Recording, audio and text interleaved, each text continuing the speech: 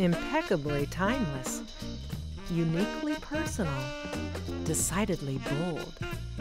GE Monogram built-in side-by-side refrigerators have always made an exquisite statement of style and craftsmanship. And now Monogram demonstrates that what's inside can be equally outstanding. Just open the doors and you'll get an immediate sense of design sophistication.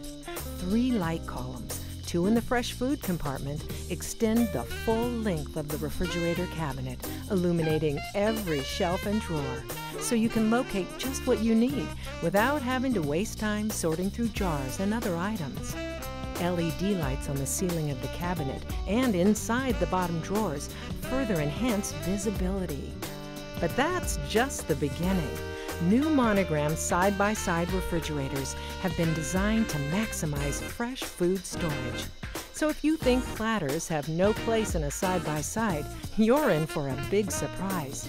Party trays, platters, and even pizza boxes can all be moved in and out with ease. A new drop-down shelf provides additional space for a party tray or casserole dish. Not only is there room for large items on all 6 shelves, but also in the door bins. A gallon-sized door bin holds milk containers and pitchers. Adjustable door bins can be moved into one of 2 positions to maximize storage. At the top of the door, a dairy bin has a unique magnetic seal that locks in freshness and any possible odors.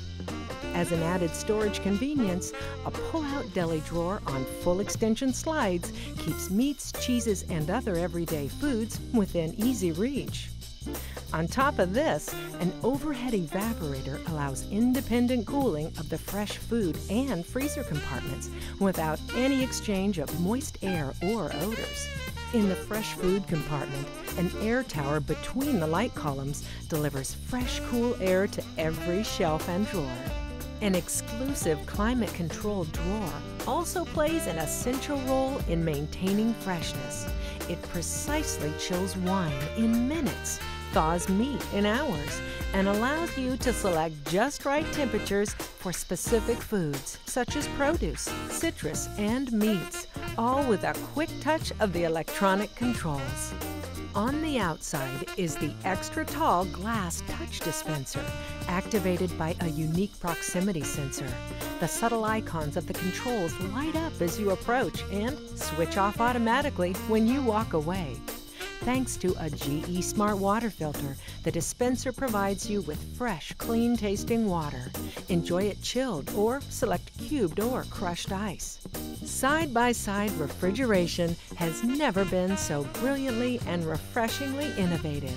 It's yet another taste of leading innovation from GE Monogram. Today, consumers want more than a place to keep food and beverages cold. They want their refrigerator to complement their healthy and multitasking lifestyle.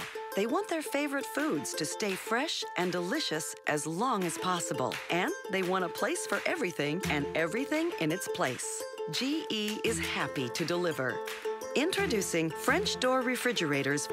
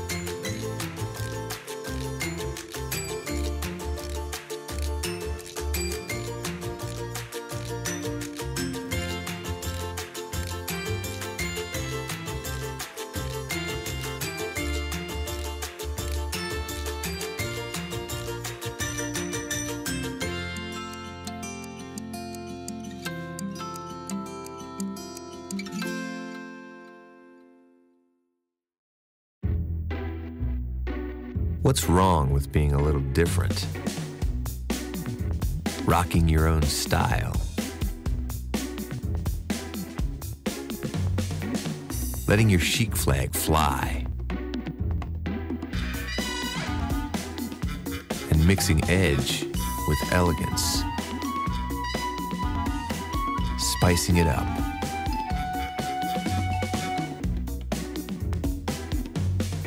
Absolutely nothing.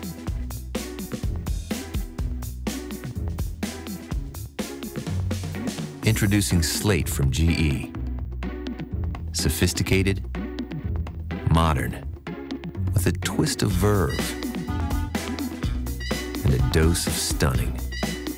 It's a timeless new finish that beautifully blends in to help you truly stand out. Life's a handful, and when you want to fill up with clean and fresh filtered water, it has to be quick and easy. GE's industry-exclusive hands-free autofill is the perfect convenience feature. The seamless stainless steel dispenser has a pull-out tray that easily fits large containers like pitchers, stock pots, and sport jugs. Just place the container on the tray, press autofill, and walk away. 4 sensors automatically dispense fresh, filtered water until it's almost full. Multitasking at its finest.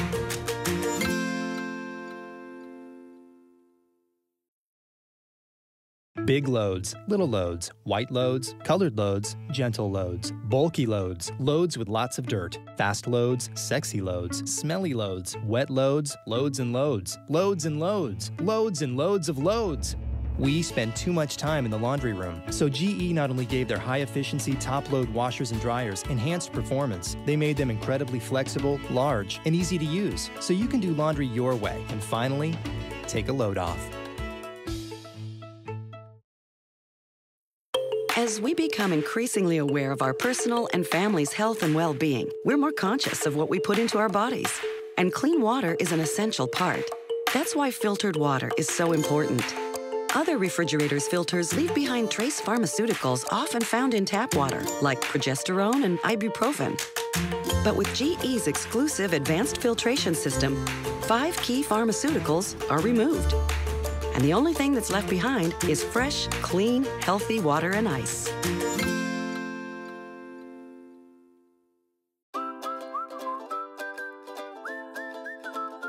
After you've finished a great meal, the last thing you want to worry about is whether your dishwasher can handle the mess. GE's most advanced wash system has it all taken care of. It combines 3 powerful, full-coverage wash arms, a hard food disposer to maximize wash performance in every cycle, a 4-pass element to heat water for washing and air for drying, and dedicated jets that focus on silverware baskets in the upper and lower racks, all working together to wash every load thoroughly and consistently. So even your dirtiest dishes come out impeccably clean, dry, and ready for the table. The amazing stain removal guide option on GE's high-efficiency top-load washers features special settings for today's most stubborn stains. Just select your cycle, choose your stain, and the washer adjusts to the perfect settings to get rid of it, down to the very last speck. Go from hopeless to spotless with just a push of a button. The new line of GE French door refrigerators features an upgraded filtration system to deliver a higher level of clean, safe water for drinking and cooking. But GE didn't stop there. To help ensure your water stays filter fresh, GE has made changing the filter every 6 months more convenient than ever by placing the filter in the fresh food door, an industry first. As opposed to other filters that take up valuable space in the refrigerator or are difficult to access, GE's filter in the door is a refreshing change that makes replacement fast and really easy.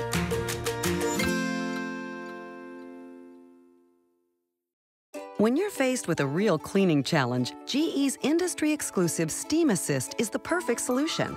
The option adds water to the cycle and creates a swirling vortex of steam in the wash tub. This gentle boost of cleaning power helps penetrate the fabrics to loosen and remove bullish dirt, stains, odors, and germs. So everything comes out good as new, looking great, and ready for another go-around.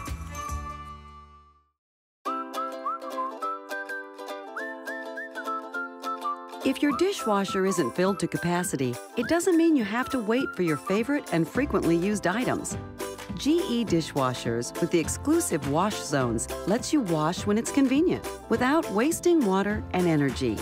Wash zones allow you to choose just the upper rack, which can be adjusted to hold larger items like 10.5-inch plates, or the lower rack. You can also choose a steam pre-wash and sanitize cycle for either zone. Inside, the wash arms and dedicated silverware jets focus on the zone you selected to completely clean every item in its path. It's the perfect option when clean can't wait. When you buy the foods you love, GE understands you want them to be kept at the perfect conditions, so they last longer and taste great. That's where the Twin Chill system comes in. It uses 2 evaporators to create 2 separate climates. One for the fresh food compartment, and a separate one for the freezer. The fresh food evaporator creates and maintains higher humidity levels and helps food stay garden fresh longer. The freezer evaporator provides a dry environment for frozen foods to keep them at their best and free from freezer burn. Plus, the 2 separate evaporators keep strong odors from foods like fish and onions from transferring to the other compartment. Maximum freshness. That's the Twin Chill difference.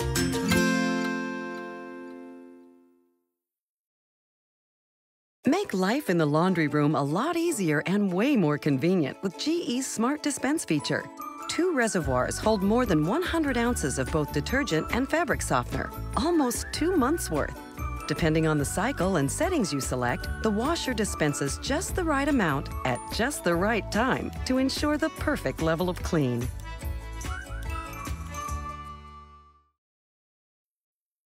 The foods we store in our refrigerator are constantly changing. That's why GE's new French door refrigerators have flexibility built right in.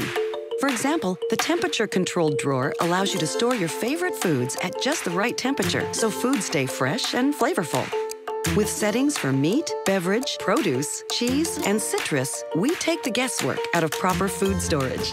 So instead of settling for one temperature for every type of food and risking spoilage, you can choose the right setting with just a touch of a button and enjoy foods at their very best. A new GE dishwasher not only offers a sleek and stylish exterior, it also combines the affordability of a PermaTough tub with the elegance of a stainless steel inner door. Available in both front and top control models, this attractive, durable combination helps ensure years of dependable performance. And with advanced insulation, these new GE dishwashers produce sound levels similar to a quiet library, so you can enjoy a dishwasher that sounds as good as it looks.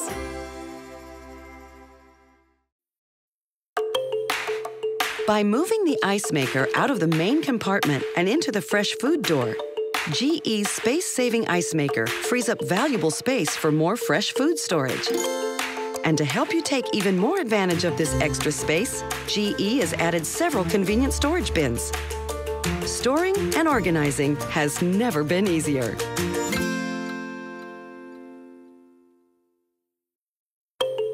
GE's French door refrigerators are full of ingenious ideas that are perfectly in sync with today's daily routines, making food storage more flexible and incredibly easy. The drop-down tray is a great example. It's designed to tuck away and out of sight, but when you need extra storage, it drops down with ease. Just push in the tabs and pull down. Voila! Extra space in an instant.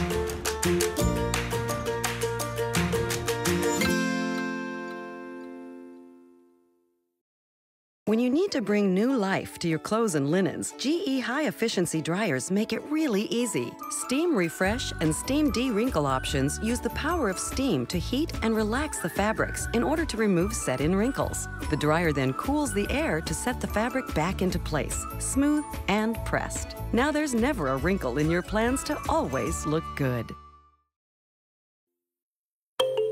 Whether your household uses a lot of ice every day or only needs extra ice on special occasions, GE's Dual Ice Maker gives you more whenever you need it. With ice makers located down in the freezer compartment and in the fresh food door, Dual Ice makes and holds up to 10.8 pounds of great-tasting ice. That's enough for 50 drinks. Enjoy the convenience of the right amount of ice at the right time, so you never run out. Cheers!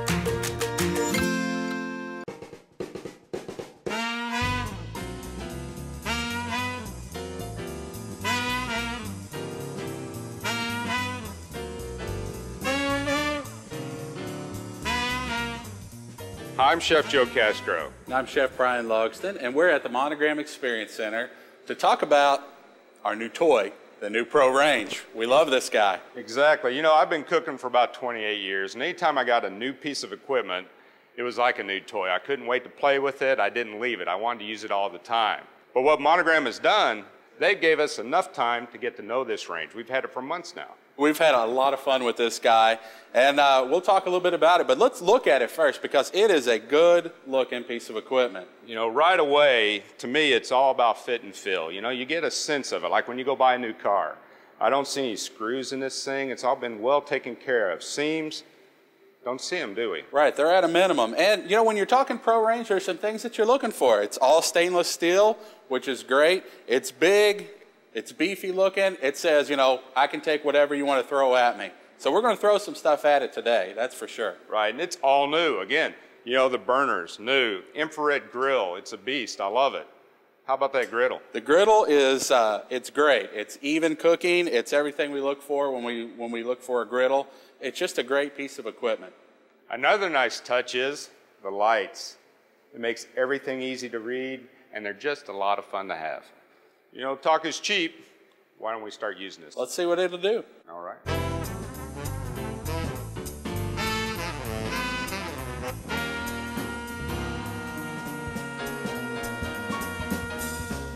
All right, it's time to cook and eat. One of the nice features about the Pro Range is low simmer. We can keep things at 140 degrees. What does that do for us? Well, we need to be gentle a lot of times. When we're melting chocolate, you can't overheat chocolate or it'll break. Or if I want to hold a sauce while I'm finishing a piece of meat, it gives us that ability for a long period of time. Chocolate, though, it's my nemesis. I love it. And as a pastry chef for years, I've worked with chocolate a lot. And two things bad. One, I tend to get this stuff all over me. I just can't help it. It's attracted to my clothing for some reason. The other thing is, I love to eat it. I really can't afford the calories, but we'll set it here, we'll let it simmer, let it melt down slowly, we'll see what happens. I want to allow it to melt, Brian, so you don't eat it. I'll just keep it right over here. Probably the best. Now, gentle heat is very important, but we need some high BTUs to really get something to sear. And that's what we're looking for when we get in the skillet. I've got some olive oil here. We're going to sear some shrimp to get some caramelization going. Caramelization means flavor. So let's get some oil in our pan. Now when we see a little whiff of smoke coming up off this olive oil, you know it's time to saute. So we're going to take our shrimp, see a little bit of that happening? We're going to gently lay these in, one at a time. Now saute means to jump. If you don't have high heat, they won't do it. The other nice thing about this, all of the grates on the Pro Range flip over to hold a wok. So we've got a wok. I'm going to turn this on extra high. We want to wok really, really good and hot. We've got some onions, some carrots, we've got some mushrooms. We're going to cook up a nice stir fry. We'll go to those shrimp. They're looking good, by the way. What are you going to do with them? Well, I'm going to finish them with a load of mirin, soy sauce, garlic, and celery. And as you can see here, when we put this shrimp in here, it didn't shock this pan down because we have that power. We're getting a little caramelization. Let's turn them over.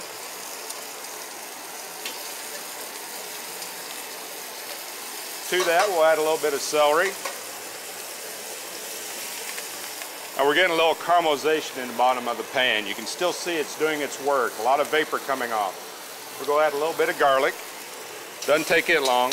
Just takes seconds to wake it up. And somehow we have to stop that from burning. So we're going to get some soy in here and deglaze this pan. See all that coming off? That's the power you maintain when you have a Pro Range. A little bit of mirin.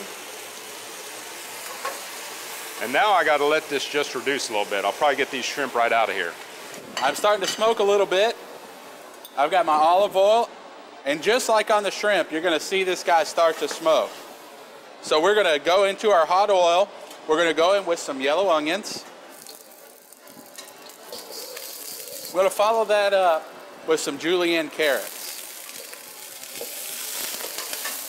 Now we're cooking very, very quickly on the wok. So we're going to go in with our mushrooms. Go ahead and give it a little salt and pepper. Thank you, sir. I appreciate that. Yes, sir. Now I could add garlic to this early, but because this wok is so hot, I run the risk of burning the garlic. And burning the garlic is just bad and it's bitter. So I'll go ahead and add it in now. Brian, my sauce is beginning to get nice and sticky. A very quick reduction. So I'm going to add my shrimp back into it. And they'll be like glazed with mirin and soy and all those flavors. It's had time to kind of build. All right, now I've got some broccoli rabe. It's just a leafy vegetable. It's going to go great with this. You could use asparagus. You could use regular broccoli. You could use snow peas, whatever you want. I'm going to add a little sauce. Now this is it's kind of a sweetened soy sauce, maybe like a teriyaki. We're going to add a little bit of that in there. What's that going to do? Give us a steam? It's going to give us some steam. So it's going to help to steam that broccoli rabe and cook it down a little bit. We don't want to cook it down completely. We want a little bite to it. Right. We want some crispness. Now I'm going to season the broccoli. A little bit of salt. A little bit of pepper. We use fresh ground pepper only around here. Exactly right. You know, when you have pepper ground, you get actually the flavor and the heat. We've got a little bit of oil, maybe about 3/4 of an inch in a pot. We've brought it up to about 350 to 375. And we've got some rice stick vermicelli. These are rice noodles. You can get them in various sizes. These are about the smallest. They're very, very tiny. So you've got to have your noodles. You got to have something to get them out quickly, and you got to have a bowl to put them in. We're going to drop them into our hot oil. They're going to fry right up, puff up, a couple of seconds, and we are done. This will make a great bed to serve our shrimp on. We'll season these up. They are edible. A little salt and pepper. All right, why don't we start with some noodles? Let's put our noodles down. Right in the center of the plate. Now we need our veg. Let's get that broccoli kind of centered beautifully. That's looking great.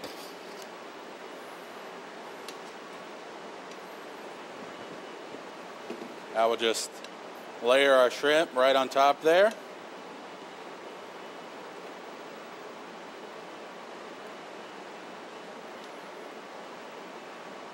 Maybe a little bit of sweet chili sauce, Brian. I know how you love it. Always a nice addition. And what about some chives, maybe? Just a few chives. You could use scallions, chives, whatever you like. That's all you need.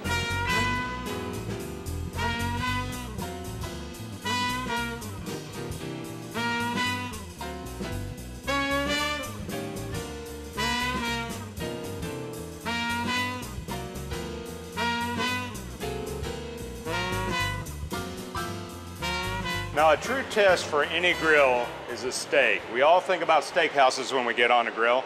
We've got one the way we like them, Brian. How thick is that? It's a hefty piece of meat.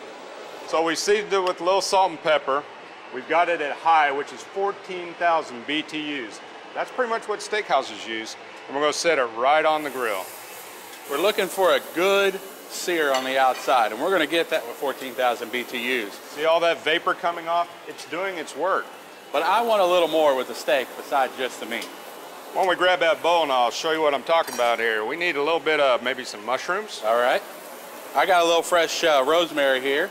I love grilled zucchini. And we grill a lot of peppers around the Castro house. So we've got some seasoned oil. This has got a little pepper, some red pepper flakes, and some garlic. All right, now while Joe's tossing those around, we're gonna have some roasted vegetables, a nice New York strip. We need a little grilled cheese sandwich. So I've got some of that olive oil again. I'm gonna brush some bread. And we've got some brie cheese over here. I love a grilled brie sandwich. I do too, Brian. Now, what we want to do is we want to sear those juices in a steak. If we get that quick caramelization, it won't rush out. And that's what we're allowing this to do. So we'll turn our steak over. See those marks? See that caramelization? That's what we're looking for. We'll get it seared on this side.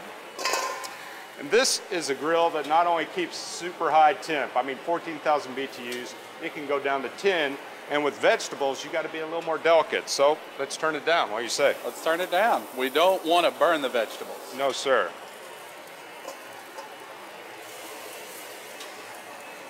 Something Monogram set out to do when they built this grill, they wanted it to be useful throughout the entire piece.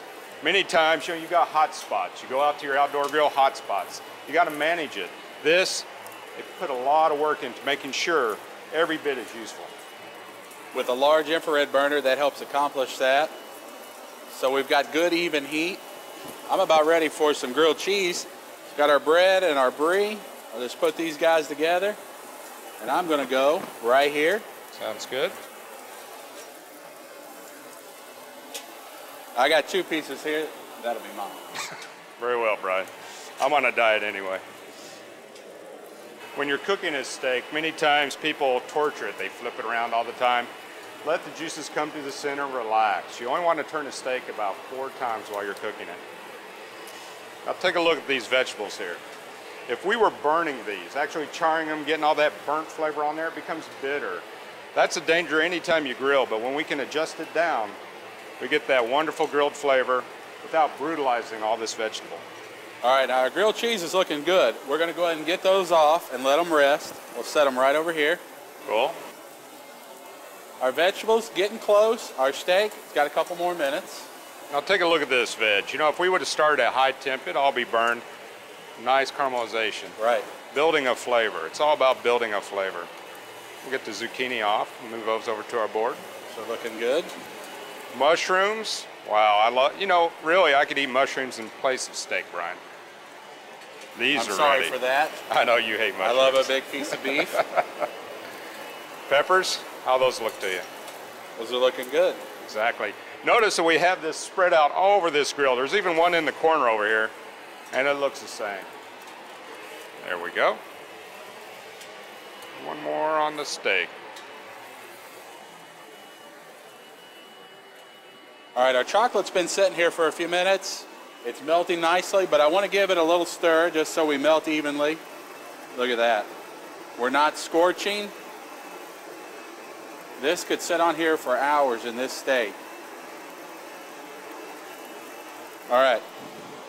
Did I get any on me? I'm good so far, I think.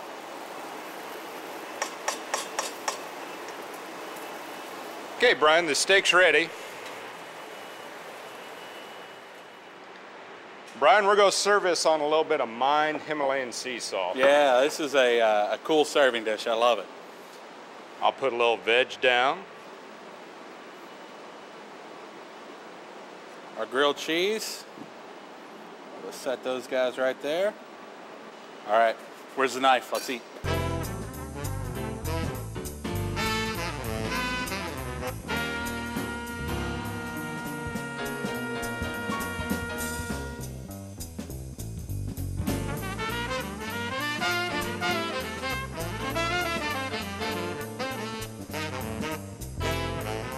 All right, let's do a little cooking on the griddle. Now, a good griddle, you ought to be able to do pancakes, bacon, all that good stuff. With the Monogram griddle, it's like good cookware. We've taken the griddle and made it multiple layers. We've got aluminum on the bottom, 18,000 BTUs. It spreads that flame out, that aluminum. The stainless steel makes it easy to clean, makes it also more even. So, we ready to cook some scallops though? Well, let's see if he'll do the scallops. I've got some olive oil I'm going to start with. A little bit of oil down. We've seasoned the scallops. And let's get them searing.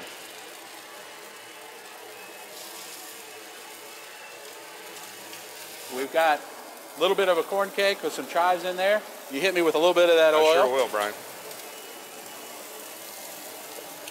Just going to put a little bit down.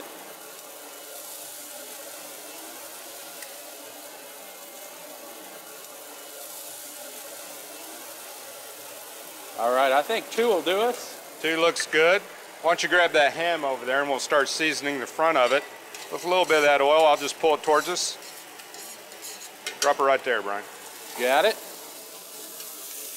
Now we'll let that cook for a minute. We've got some other ingredients. We got some onions. We got a little julienne pea, some tomatoes, and garlic. Garlic kind of runs through all of our dishes, it seems like. It's like a river. Right. Just flows through it all. All right, you ready for some onion? Yeah, put it on there. A little bit of onion. See, we're building a little caramelization on that ham right there. Should be getting a little on the scallops. Give me that spatula over there, Brian. You got it? Let's see what they look like. Building flavor. Look at that.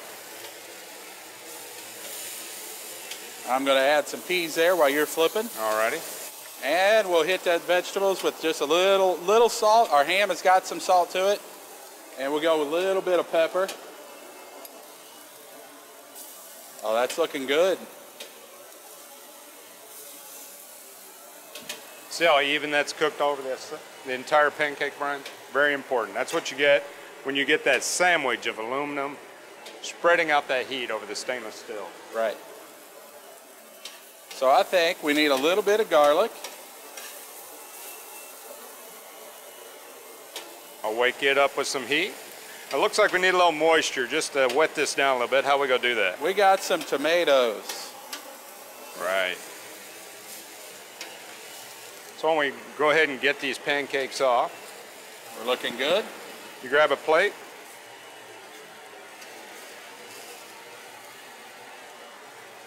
All right, we're ready. We'll set this to the side. Our vegetables are getting close. Our scallop's going to take a couple more minutes.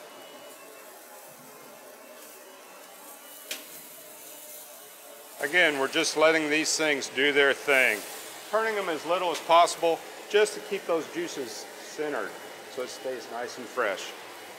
Now, Brian, we're known for making messes, and when we make a big mess on our griddle, we can slide all that grease right into this grease well. Right, Monogram has really thought this griddle, and the grill as well, they've thought it through. One of the toughest things about working on a griddle, and part of the reason why people don't like to use them that much, is they're hard to clean. With the Monogram griddle, we take our debris, our leftover, our oil, we wipe it all into our grease trap. We can pull the trap out, wash it, wipe our grill down. We're ready to go for the next time. You know, same with the grill here. You know, you've got these little lines going through the grill. If you're using something really heavy and fatty, it'll actually travel down that line, go right into this grease well. It's very thoughtful. Very good thought. We'll leave 2 on the griddle just for us. We'll plate 2 as well. All right.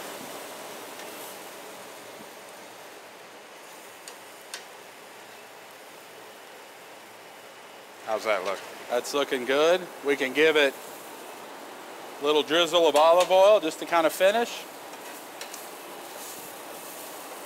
And that's our dish. That's a darn good looking dish.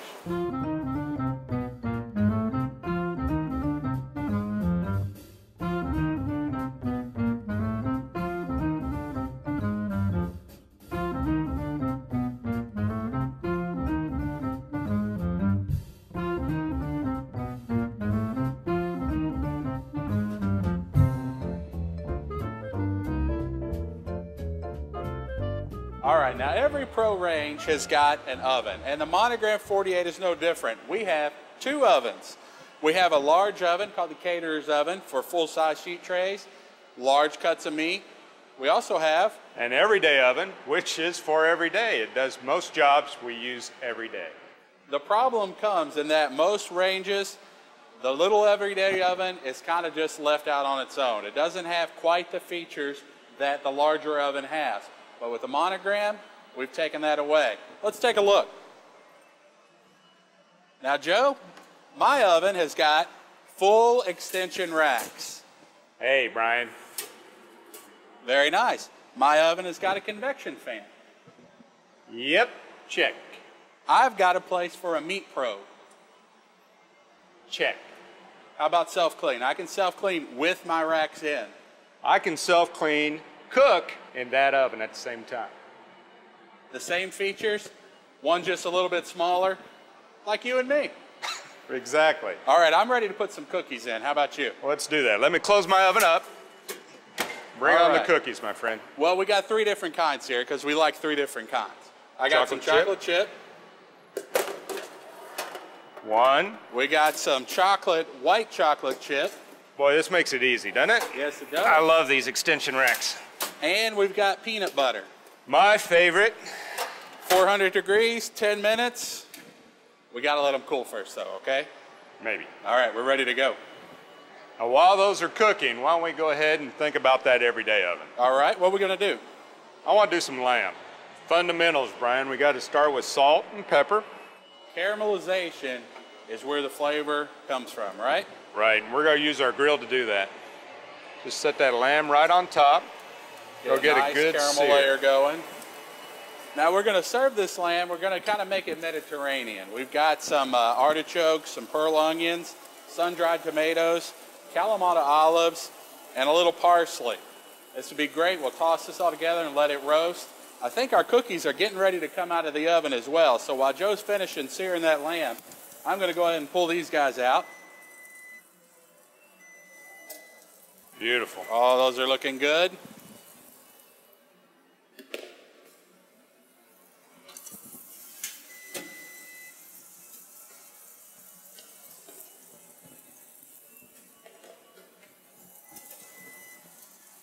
All right. Now we have to let those cool, right? Unfortunately, yes. Oh, darn. They have to cool a little bit. All right, now I'm going to mix up our accompaniments for the lamb. Like I said, we got our artichokes. We're just going to get all of this in our bowl. Sun-dried tomatoes, good handful of those. I love that intense tomato flavor. Some calamatas. A lot of parsley, a lot of parsley. Salt and pepper, of course. Fundamentals. Fundamentals.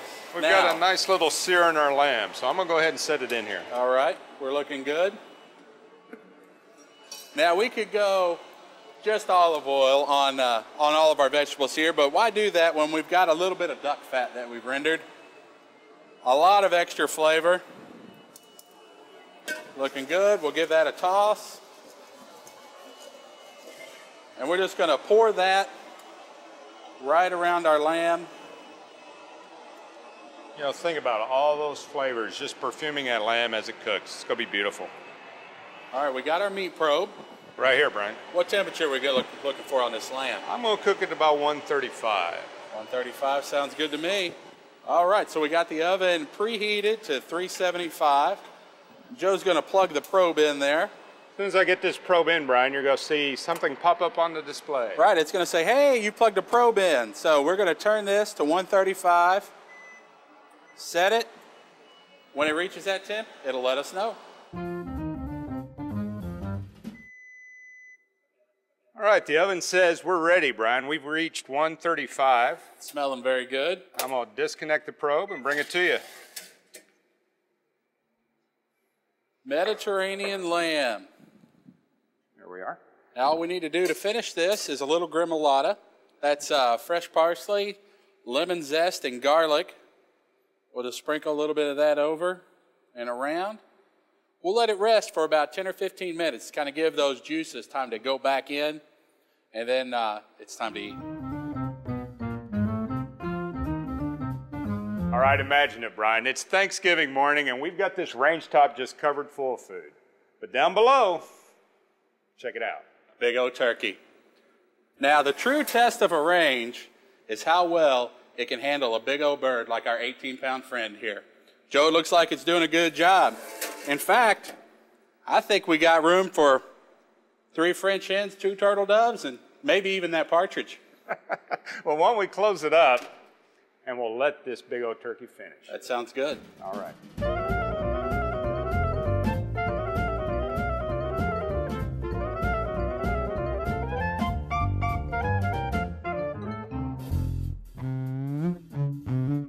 We're going to do some Asian glazed salmon. And what makes it Asian, Brian? It's the spices. It's not that you're Asian or anything. It's the spices and the soy and the brown sugar, and it's going to be delicious. We're ready to go in. We're going to broil it, and you can do it at high or low. We've got it on high. We're going to go on the middle rack. Pull that out. Now, how long is this going to take? Probably about 12 minutes, Brian, until really the way you like it. Sounds good. All right, the salmon, let's see. It's got a beautiful candy coating on it now. We'll close this up. And I like a little bit of raw veg against my salmon after this, so we'll put a little leek, pretty traditional. A little bit of carrot and sesame seeds. All right, this dish is done. How's that salmon looking, Joe? We're ready to eat, Brian. It looks good. I tell you what, we threw a lot of work at this range today. We melted chocolate on low simmer, we sauteed shrimp, made a stir fry. We did a steak, grilled cheese sandwich, and vegetables on the grill. We did scallops and vegetables and a corn cake on the griddle. Lamb, cookies, salmon, and a great big turkey. That is a lot of work. You know, it is a lot of work for a range, but I gotta tell you, I've been standing next to one of these for 28 years, and I can honestly say it's the finest range I've ever cooked on.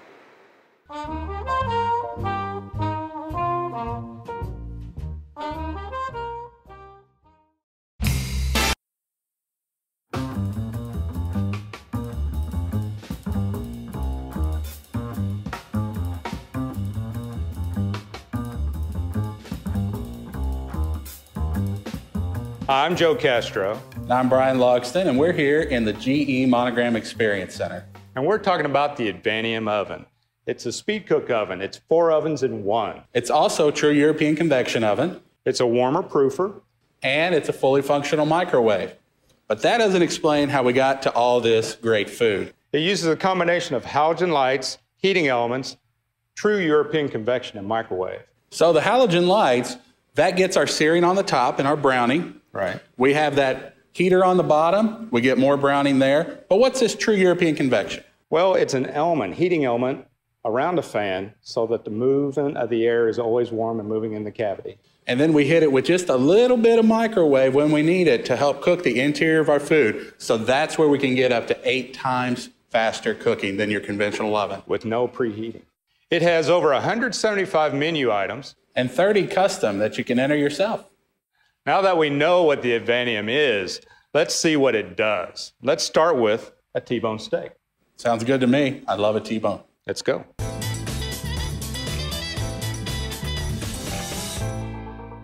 This oven does great steaks, and we've got a big job. We've got T-bones to cook. Each steak, a filet and a New York strip. My favorite. Which one do I get? Maybe both. Both, my friend. Let's show them how we're going to cook them. All right, let's get this in the oven. And we're going to cook it using the speed cook function. We're going to start by hitting speed cook. All right. We're going to scroll to meats. Now, we're making a T-bone. We don't want it well done. We want it medium. Not a 1/2 inch thick, not 3/4, a full 1 inch thick. It's a manly steak. We've got 2 steaks. We could do up to 4 if we wanted. We're going to cook with the upper lamps. That's the halogen lamps. That's the light in there. We're going to use that 100% of the time. There's also ceramic heater in the bottom. We're going to use that 100% of the time. So I'm getting caramelization. I'm getting what I look for in a good steak. You want good caramelization, but you want to cook that interior from top to bottom. So to accomplish that, our microwave is set at 20%. Now that means it's on 20% of the time. Microwave is great for bringing things to the boiling point. That's as hot as it can get. So at 20%, we'll cook that steak from top to bottom to medium. We also have our convection fan kicking 100%. So we're going to get a good sear, a good overall cook. We're ready to start. Go ahead, Brian. So with upper, lower, microwave, and convection all working together at the same time, what kind of time savings am I looking at? If I was on an outdoor grill, I'd have to preheat it. Then I'd have to worry about cooking it, and that would probably take about 12 to 18 minutes. If you're doing it in an oven, same thing. It's going to take extra time, and you've got to preheat. With this, again, no preheating. It's looking good, and we're moving quick. Look at that, Brian. The oven is telling us turn food over. Right. Now, it's going to be a little smoky when you're cooking and when you open this door. That's to be expected. We've got fats rendering off of this beef. It's going to get a little smoky. And you're going to have to be a little careful. This is all very hot inside. It's hot. So I'm going to pick one of these up. Notice the caramelization. Turn it over. Back in. Press start. Should be ready in 2 minutes. All right, we're ready to go. These steaks are ready. They smell good. They look good. Set them down right there, Brian. Now, if we cut into it now, we're going to get a lot of that juice running out. So let these rest 10 or 15 minutes before you serve them.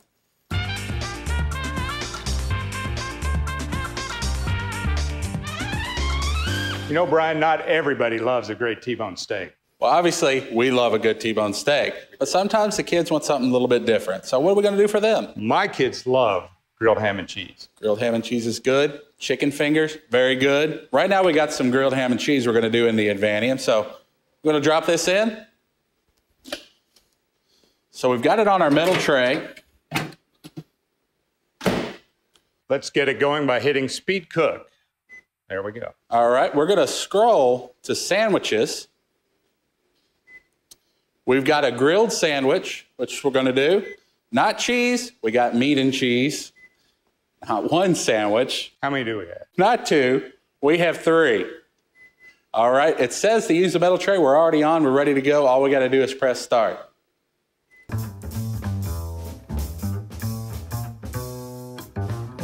So we got a minute and a half left on these sandwiches, and it's telling us, turn me over. So we're going in. We're going into a hot oven. Oh, they look good already.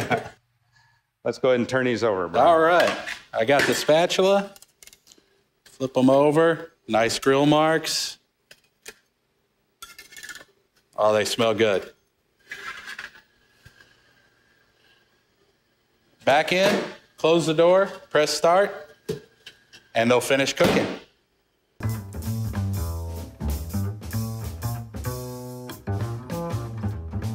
Our sandwiches are done, but you always have to remember when reaching in the oven, they're going to be a little hot. It can be a little hot. Check those out. Man, do they look good. We'll cut into it. These things are crunchy, toasty on the outside, hot in the center. It's a great ham and cheese sandwich. The kids are going to love this if it makes it to the kids.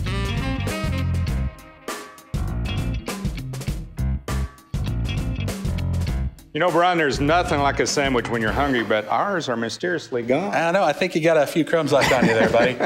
So we polished off the sandwiches rather quickly, and the kids, I think, are still hungry. We won't tell them, but we got some chicken fingers. We probably ought to put those in the oven. So. All right. So the sandwiches we used on a metal grill tray. Right. These are on just the metal tray, no grill. Let's put them in. Let's try not to eat them this time. All right. So in we go. Start by using speed cook. Speed cook again. I'm going to scroll to poultry, and we're doing chicken tenders, frozen, 3 to 4 servings. It always seems like we're using the maximum servings. I don't know why.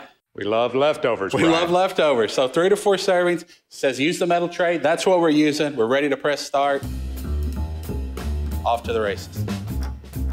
Brian, the oven says it's optimizing. What does that mean?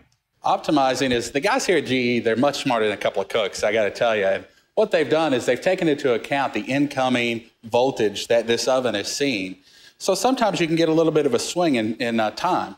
So in different environments, wherever you are, it's going to take that into account and adjust for it? Exactly. You may only see a few seconds. You may not see anything at all. It all depends on what is coming in at that particular point in time. It's a nice feature. Pretty smart. Very smart. After a meal like that, I need something sweet, Brian. Joe, after any meal, I could use something sweet, but I can use something sweet any time of the day. So to that end, I've made some cinnamon rolls. So we're going to proof these guys because I made these homemade. Now, if you go to a store-bought cinnamon roll, you may not have to proof them. You can go directly on the metal tray and right in for speed cook. These, we're going to let them proof. Luckily, we've got a proofer. Let's take a look. So we'll hit warm proof. All right, the rolls are going in. We're going to scroll to proof bread, and we're going to start up. It's going to give us a time so we know how long it's been in there. You may want to check it every once in a while just to make sure you're proofing correctly. And then when these are ready, we're going to speed cook them. All right, these cinnamon rolls have got to be done. What we're looking for is double in size. Let's check it out and see if we're there. Oh, yes, we have reached double in size. are ready to cook. You said they're ready. They're ready. They're ready to cook, Joe. Oh, sorry. All right. Now, the cool thing about this is not only do we have a proofer here with the Advanium, but we have an oven, and we don't even have to preheat. So we're ready to go. Let's just put it in.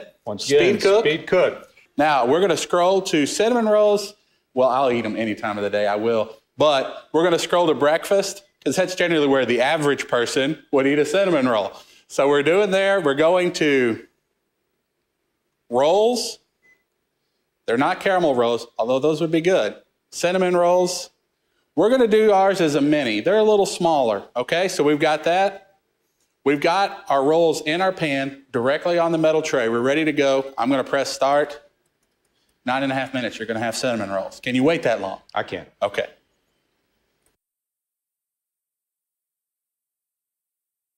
Right. With these homemade cinnamon rolls, we want the support of that casserole pan, so we're in that, but we're directly on that metal tray. You got to make sure whatever pan you use in here, that it's directly on a metal tray. So you get real nice oven performance.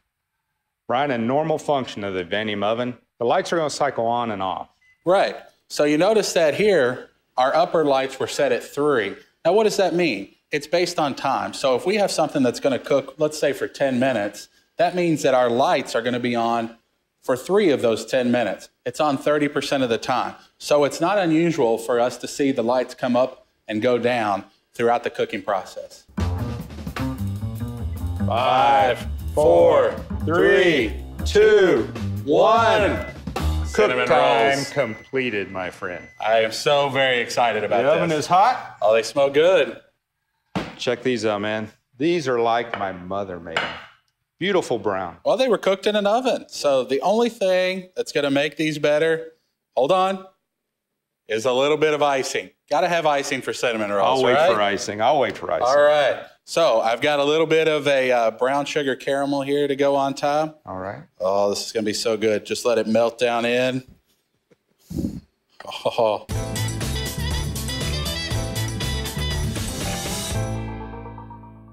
So what we got here, the hot brown? Yeah, the hot brown is an open-faced turkey sandwich with a little bit of tomato and cheese sauce on top. Well, we're doing it as a casserole because the Advanium has the capacity for a 9x13 casserole dish. So we're going to put it in on the metal tray. Joe, how are we going to cook it? Well, you won't find hot brown in the 175 recipes in here. It's unfortunate. But they thought of that. Okay. We're going to use custom speed cook. So let's hit that. All right, what's our time? 10 minutes. 10 minutes. All right, I'm going to scroll to 10 minutes. All right, and I'm going to press that. So our upper light settings? It's going to be at 9. 9. What does that mean, Brian? That means that our upper lights are going to be on 90% of the time. Correct. Lower? We're talking about our heater in the bottom. Right. We've got our ceramic heater. I want it on 80% of the time. 80%, you got it. Our microwave power. I want to be very gentle. Very gentle. 30%. 30%. Why? Because our cream sauce can break if we boil it too much. So 30% is good enough to heat that through. Right. Convection. We got the convection fan. I want all 10 of it, my friend. All 10 of it. Bring it all. All right, so we're ready to go. Now we've got that set, ready to press start. In 10 minutes, we'll be eating hot brown. All right, we're down to just a few seconds left. So the hot brown is one of those things that, you know, I could eat it every day, but I probably shouldn't. But what if I eat it once a week? Do I have to go in and put all these manual settings in every single time? You don't have to, Brian. There's 30 custom recipes you can program into this. So when you want to go back and cook that hot brown, all you do is go back to favorite recipe, start it up. So I've got 175 recipes already in the Advanium. I can go up to 30 custom recipes. So I just bring up hot brown, press start, I'm ready to go. And as a chef, you got to love that. I got to love that. It's ready now.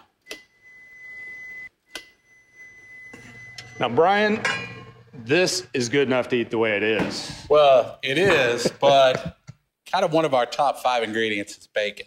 There it is, my friend. The Advanium is a fully functional microwave, and we did cook the bacon under that feature. We're just going to put it all over the top. That's just wrong. A little That's just parsley. wrong. A little vegetables in our life. Very good.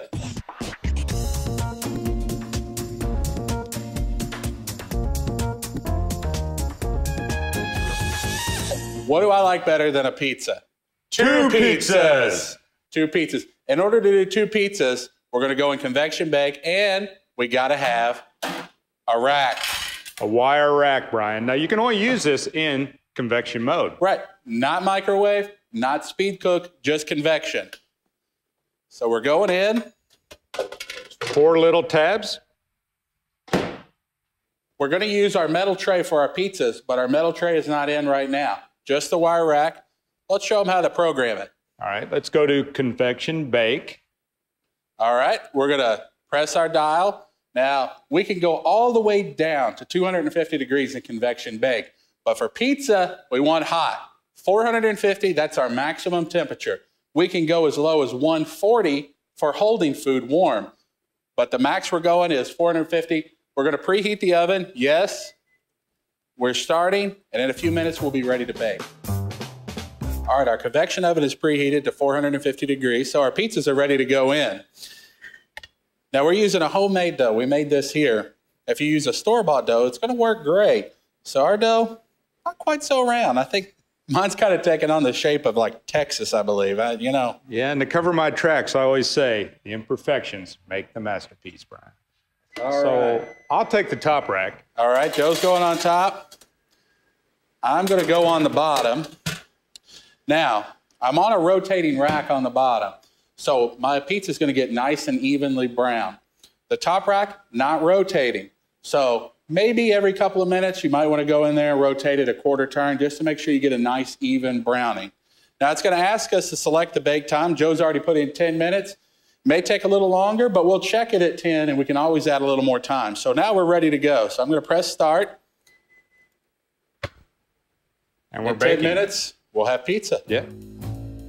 All right, these pizzas are done. Let's take a look. Oh, they smell good. Now mine has beautiful caramel cheese, perfectly brown crust, and it's done all the way through. All the way through. They're going to be crunchy. Let's set these guys here. Let them rest for a couple of minutes. We'll slice them. Ready to snack. All right, we've cooked a lot of food, and we've made quite a mess. We have, Brian, but luckily, we've got a stainless steel cabinet in here that makes it easy to clean. And you have to allow this to cool down a little bit before you can go in with some hot and soapy water. That's all we need to clean it. All right, Joe, cover me. I'm going in.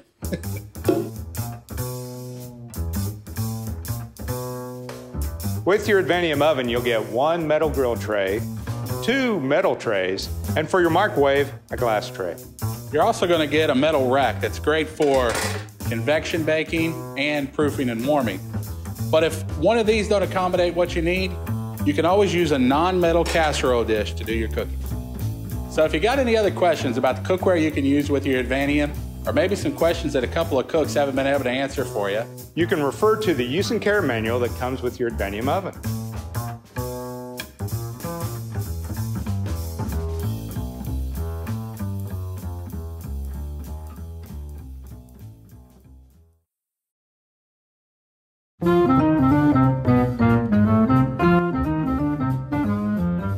Monogram culinary sophistication takes a bold and innovative turn with new induction cooktops, available in 2 distinct designs.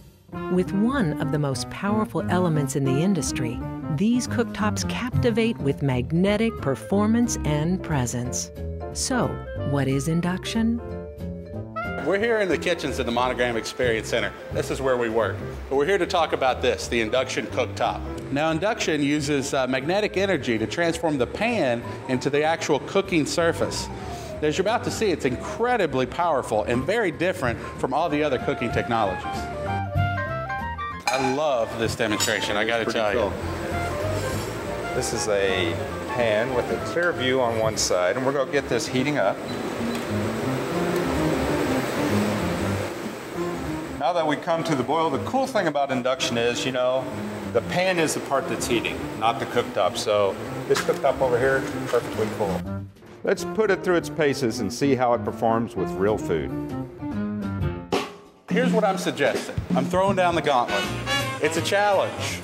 I think we can make a dish and be eating it before our water even comes to a boil on our gas cooktop. Everybody loves a great pasta dish, and we've got some things to build flavor with. Key ingredients are the garlic, and we've got some gel bacon. We're gonna cut some of that up. We need to start building flavor. Gel bacon's a great way to start. We're at a good temperature here. We're at 9. We're gonna start stirring our bacon. Any dish without bacon is not a dish to me, let me tell you. And it's all about building flavor. We're gonna get the first layer in. You know, there's a little smoke to this. And we want to build some caramel on this bacon, so we're just gonna kind of leave that alone. All right, while you're doing that, I've got some marinara. Use that, we're gonna bring that up to temperature over here. Why don't you grab the rest of those ingredients and we'll get going on that. You got it. We got a little mushroom, a little carrot, a little red onion. Right. Of course, gel bacon, broccoli. Don't forget the garlic. Don't forget the garlic. Can't have a good pasta dish without garlic. Right. Beautiful thing. Garlic burns pretty quickly, so we'll get the rest of the ingredients in. And it's gonna shock that temperature down just a little bit, but you'll see it recover very quickly as well. We'll get some carrots. It's smelling good in here. Isn't it nice? Oh. See how quickly that recovers? Yeah, we're already up to a boil here. Got a little splatter effect going over here with the marinara. Got the broccoli going in. Grab that cream, Brian. Yep. A little heavy cream. How much more fat can we add to this dish? We love it. Now we're really gonna let this skillet have it. We're gonna add cold cream to it. Watch it, it'll just kind of stop sauteing for just a moment. Watch how quick this comes back, Brian.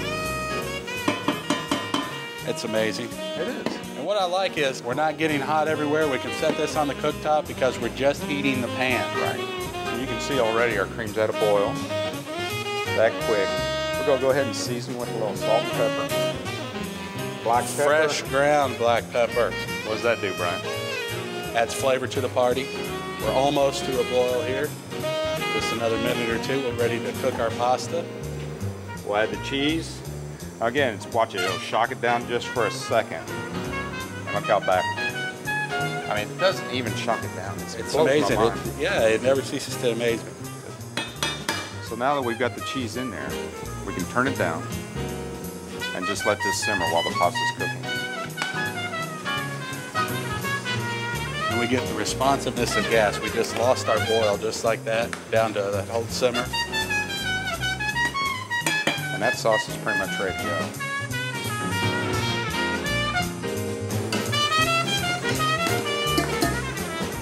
That's a good looking dish.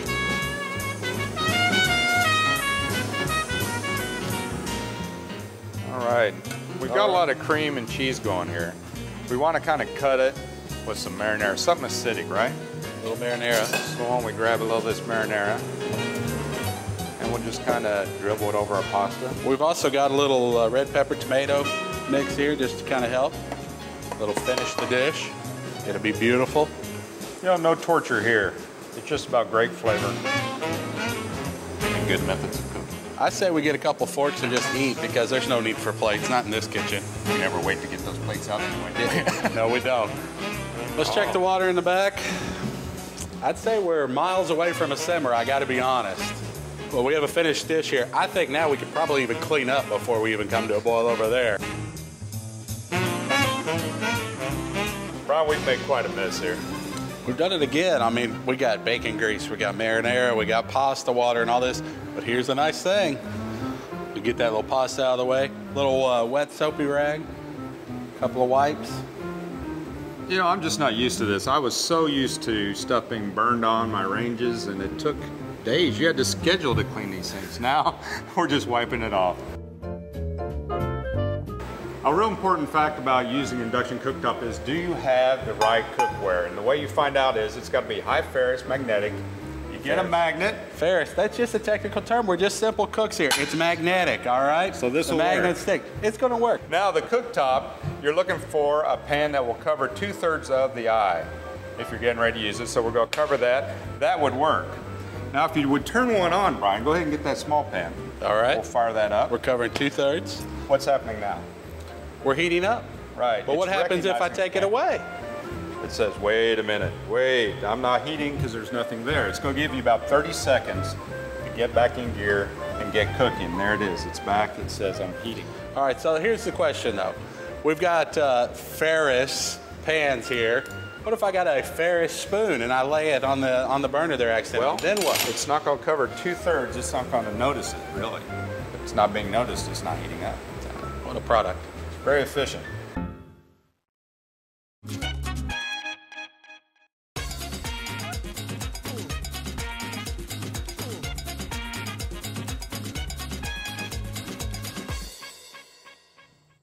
Hi, I'm Chef Joe Castro. I'm Chef Brian Lugston. What a beautiful day to be outside. We spend so much time in the kitchens, we finally get to come out and we get to cook on the new Monogram grill. Now, we've been a little spoiled because when we cook inside, the design of Monogram looks so good, and they've brought it outside now, Brian. That they have. You know, just stand back and take a look at this thing. I mean, 304 stainless steel, heavy gauge, it's a beast, right? It's manly. A lot of the things that we love about the design inside, we got chamfered edges, tubular steel handles. See that thermometer down there? Where are they usually? They're up in here somewhere. When you open it up, it gets lost. We put ours right down here in front. Excellent. Now, this guy is big. 304 stainless, going to be heavy. I've been working out a little bit. Why don't you let me lift this lid for you because I know it's going to be heavy, all right? Usually that's about 40 pounds, but because of our unique design we have in here with the counterbalance spring, it's really easy to use. You can really use it, really 1 or 2 fingers, you're ready to go. Excellent. Check this out, Brian. We've got heliarc welded seams. Now, seams are usually bad when you're doing a grill because grease and moisture can get in there and cause problems. There's not a fastener on this that you can see. Now, earlier today, yes, because I knew you were coming, I went ahead and got a prime rib fired up. I know we have a prime rib, and I'm ready to go. I got a knife, and let's slice a piece off, all right? Let's take a look. Hand me that mop over there. Let me mop it a little bit. All right. So what are we mopping with here? This is just the dripping straight from the prime rib. So we get a pan underneath? Yeah. Just catch all the drippings and baste with that? They include this pan with it. That's really cool. Excellent. You could do lamb, you could do pork shoulders, chickens. I mean, think of the amount of chicken you get on there. I could feed my entire family with this. Yeah, we got a lot to cook, but right now, let's get in, all right? All right, why don't you go ahead, turn that motor off down there. You got it? Carve you off a slice.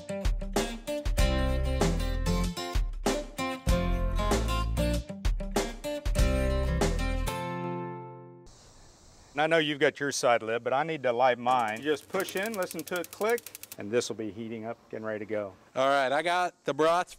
Let's break those out. We're gonna need more than just mustard for brats though. So while I put these on, what do you got? Well, Brian, in my book, you gotta have some peppers and onions. Now, they've got these newfangled saute pans for the grill, and I've got this over the ceramic burner, and I'm just gonna toss these up. Isn't that cool? Kind of fun, right? All right, that ought to be enough to take care of the boys. All right, we've got our brats on. It's about ready to turn them. And, you know, the brats, they're not too bad, but if you get some burgers, things like that, where you got a lot of grease, you need a good grease trap. And we got one. Perfect for catching all that grease, easy cleanup. Now I'm ready to turn these. We got our burner on there. What else are we gonna cook? Well, we've got some chicken wings, jerk chicken wings. We marinated these. They've been going for a couple of days, right? That's right, about 24 hours at least to really get that island flavor on there. Excellent. And Brian, these chicken wings taste great just by themselves, but if you want a little extra zest, we got a smoker over there, don't we? Yeah, we do. All right, so if you're gonna use a smoke box, all you gotta do is lift the lid. You can add your wood chips, your beer or wine. Now it's gotta go under the grate on top of the infrared burner because we get a lot of high heat there, and that's what we need when we're trying to smoke and add a little bit of flavor to this food. All right, brats are ready. Well, we need to keep them warm, and we've got this rack that kind of stores out of the way, but if you need it, just drop it down. Why don't you set those up there, Brian? All right, we can set these up out of the way. The wings are ready. I've got some corn we put together earlier. We blanched it, and then we put it in a little bondage. We tied it up with some bacon butter inside. Bacon butter. So what this does is it gives you a lot of time. All you got to do is warm it up for your guest, and it embraces every kernel of corn with what, Brian? Bacony goodness. Corn's looking good. I think it's about time to plate up some lunch. What do you think? I'm hungry. Let's have some lunch, my friend. Let's have some lunch, and then we check out the pool.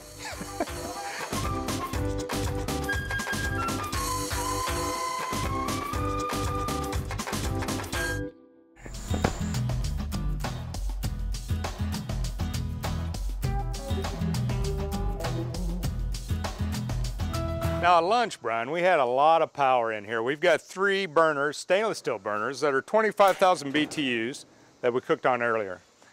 Our infrared burner is 23,000 BTUs. That's a lot of power. And we used a rotisserie, 14,000 BTUs. All a lot of power, but the cool thing about this, you gotta be adjustable, right? And I've got some pork loins that are wrapped in banana leaves, and we gotta be low and slow on those. Right. So I'm gonna turn it down.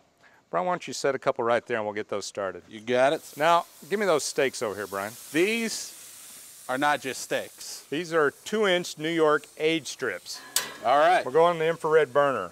Why are we gonna do that? Well, we want to sear these guys on the outside. We got to have some very, very high heat. We want that crust to be built on there, and that will allow us to keep all the juices inside the beef. It's gonna be nice. We wipe up. Yeah. What's cool about this whole cooking system is, It's got everything we need. nice trash cans, even got a rubber gasket. Pretty cool. Surf and turf, so we got some lobster tails.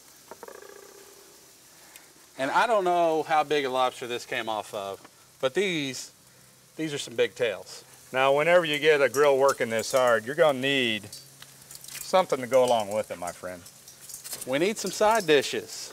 Now for that, we've got some good old-fashioned cheese grits, and we've also got a stir fry. We're gonna do just some basic vegetables with a little soy, ginger, and garlic. It's gonna be great with all of this stuff here. So you man the grill, I'll take care of the sides. All right, so I've already preheated these 2 burners here, and what's nice about these 2 side burners is we've got a burner that'll flip over and we can make it hold our wok. So we're gonna do a little stir fry and we're gonna make some grits. So we're already preheated. So I'm gonna go ahead and start by getting one of our favorite things, a little bacon fat in this pan. Now we're very, very hot here, and I'm gonna add some onions, and I'm just gonna get them to start sauteing. All right, now while those start to cook, let's go ahead and get our stir fry going. Got a little olive oil. We're seeing some smoke, we're nice and hot. So we're gonna add a little onion to that. Now to our stir fry, we're gonna add a little red pepper.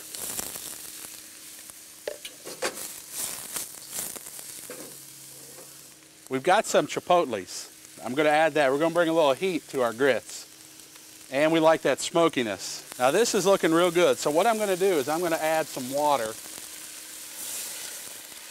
some mushrooms, and we got a little sweet chili sauce, just to give it a little sweetness. And that moisture is gonna help our stir fry to finish cooking. So while these finish cooking, let's check and see how Joe's doing on the grill. It's getting a little dark over here, Brian. Yeah, it is getting a little dark. What are we gonna do about it? Why don't we just turn the lights on? We've got 2 halogen low voltage lights here. And if you can see, we got a little red LED so we can see all of our knobs and controls very easily. Very nice. All right, so that stir fry looks good. I added a little bit of garlic and some ginger to this. And then we're gonna finish it, just a little parsley, just give it a little color. So I'm just gonna set this aside. So I've got 2 cups of grits here, so that means we got 8 cups of water in there. We're gonna stir these in. While those grits are finishing up, I want to plate this up. And I'm always finding myself running back and forth. We're lucky to have these drawers around, Brian. Why don't you go ahead and give me a platter? That's right, everything's right here at your fingertips. Got a platter for you. The grits are ready. I'll go ahead and start plattering those up for you. I'll go ahead and get some of this beef off the grill. I've let this beef rest about 10 minutes. That looks like enough for me. That's a meal right there. Well, we've had quite a day of cooking, Brian. We threw a lot at this grill. We started at lunch, 11 o'clock. We had the rotisserie going with a little prime rib. Finished that with a little bit of bratwurst, chicken wings, and then we fired up some corn. Then we came back for dinner. So we did some searing with the New York strips there on the infrared burner. We did some low and slow with those pork wrapped in banana leaves, lobster tails, which were just divine. And then with the side burners, we did some grits and some stir fry with that wok. It's been a great day. I say we meet back here 11 o'clock tomorrow. Let's do it all again. I'm all for that. And I like this grill so much, my greatest way to show my approval, put it in the truck and take it to my house. All right, I'll help you load it up. All right.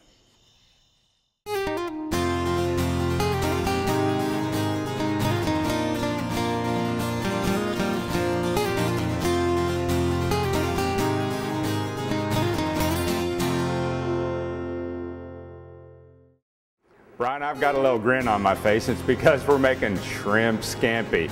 Now this goes back a long ways with me. I don't know why it's something fun to cook, but it is. It was taught to me by Marion Vic Parlanti and Jim Amato, and I'm gonna pull it out after about 30 years. All right, the first thing we're gonna need to do is dredge some shrimp. So let's get these shrimp in a little bit of all-purpose flour. We're just gonna give these a nice little dusting, nothing crazy. Just dust them up. So use your tongs or your hands, and we're gonna put that nice coat on them. We're gonna saute these at medium-high heat. So I'm gonna take this to 7.5 and allow my skillet to get hot. Our olive oil's hot, we can now saute, so now let's gently add our shrimp to this olive oil. We're looking for golden brown. Let's turn it over, there we go. And once we get these turned over, we just want to make sure they're fully cooked.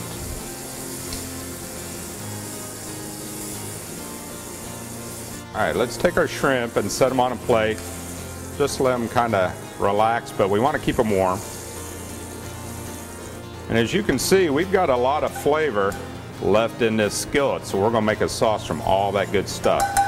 So let's put it back on the heat. Let's add a little bit of garlic.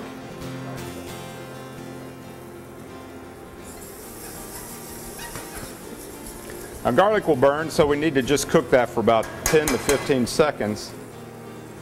And before it burns, we're going to add our white wine to deglaze.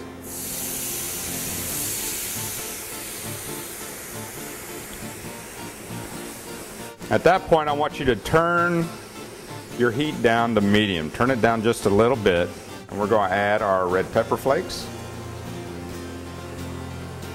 our butter. Kind of work that in.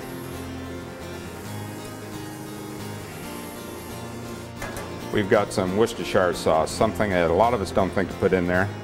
Let's add it, cook it out a little bit.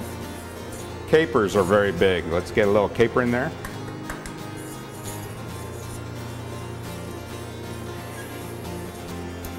And it wouldn't be scampi without some lemon. Now I've got a lemon here. I've got a zester. We're going to put the zest, that outer skin, that lemon in this dish. Okay, just a little bit. A lot of flavor in that. Then the juice of half a lemon will squeeze right in there as well. To finish our scampi, we're going to add some tomatoes to this. This isn't traditional, but I love that fresh acidity from the tomato. And some fresh parsley. You got to do that. Now we seasoned the shrimp earlier, but we need to check this sauce for, salt and pepper. Let's see where we're at. We've got our sauce. Now let's plate it. So I've got a bed of rice. I love rice. You could use pasta. We've got our shrimp, and we're going to put this sauce right on top. All that sauce on bottom stuff, whatever. I like it right on top where it belongs, on the food. Shrimp scampi. It's quick, it's easy, and boy, it's got a history.